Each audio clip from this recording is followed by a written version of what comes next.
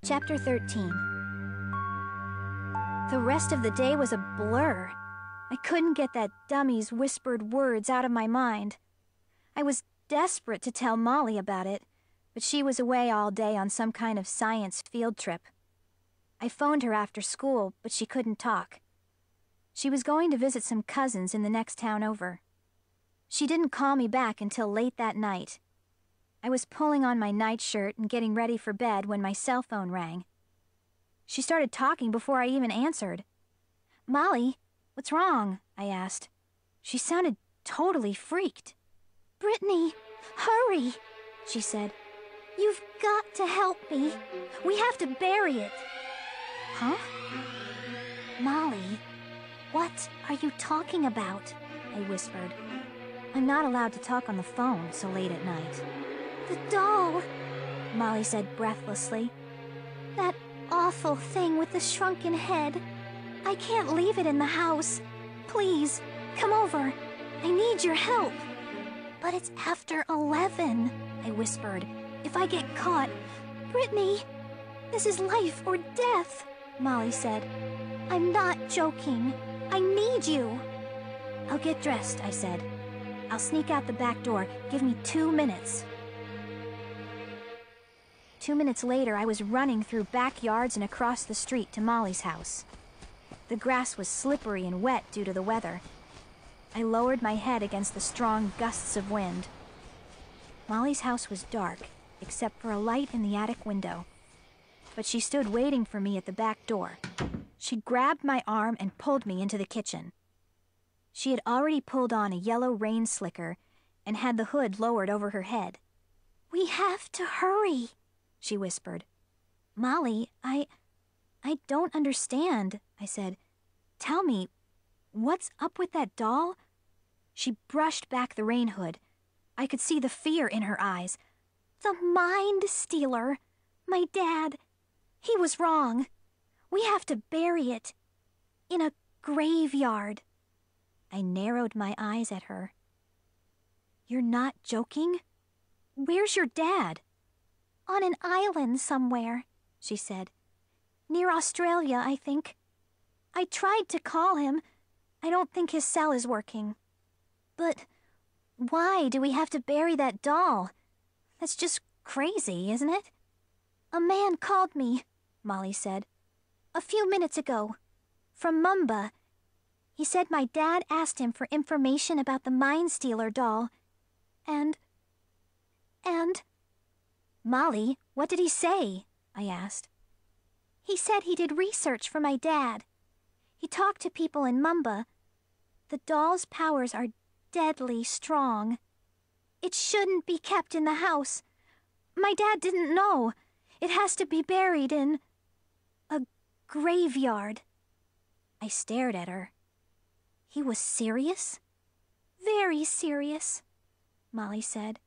"He said to get the doll out of the house tonight. He said maybe it's all just an old legend, but we shouldn't take chances. It's too dangerous." She grabbed my hand. "You've got to help me, Britt. I'm really scared. I knew that doll was trouble. My dad, sometimes he just doesn't take things seriously." "What about Margie?" I asked. "Your housekeeper. Can she help us?" "She has the flu," Molly replied. "I can't ask her to come out." Molly stared at the glass case in fear. "I'll carry the doll case," she shivered. "There's a shovel in the garage. You can carry that." And that's how Molly and I ended up in the little graveyard 3 blocks away from our houses. Nearly midnight. The neighborhood dark. No cars in the street.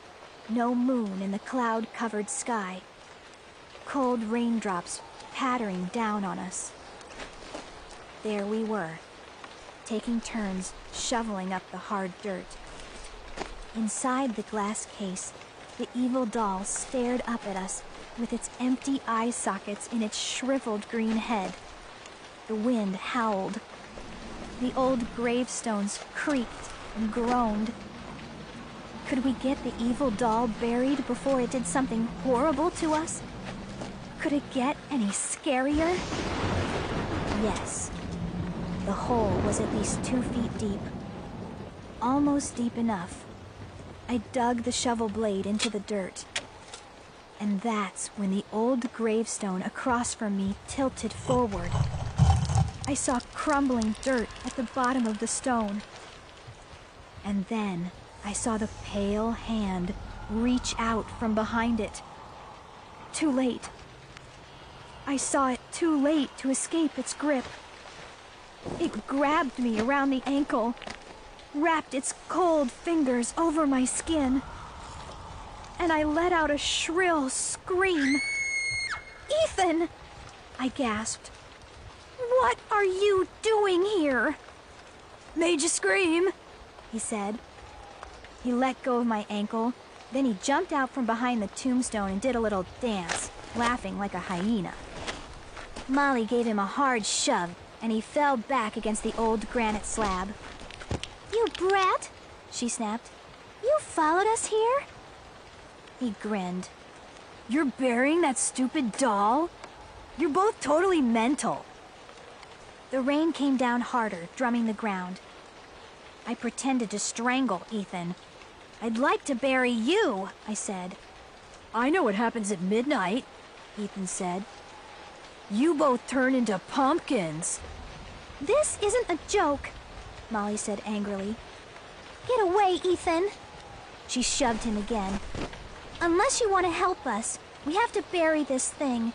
It really does steal minds." Ethan giggled. "You're both out of your minds already." A flash of lightning made the ugly mind stealer doll appear to move. I felt a chill roll down my back. I dug the shovel deep into the hole and scooped out another clump of dirt. I think it's deep enough," I said. Ethan watched as Molly and I carefully lifted the glass case. The disgusting little head rolled to one side. The doll's wooden arms bounced against the glass.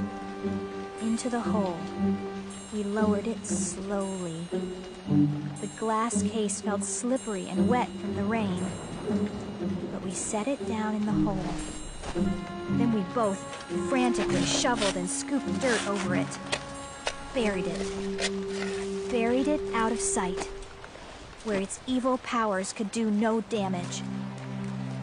And then the 3 of us ran for home, battered by the wind and rain. Molly had a smile on her face now. At least she could feel safe again in her own house. But what about me? No way I could feel safe. Not with a living dummy turning my life into a horror show.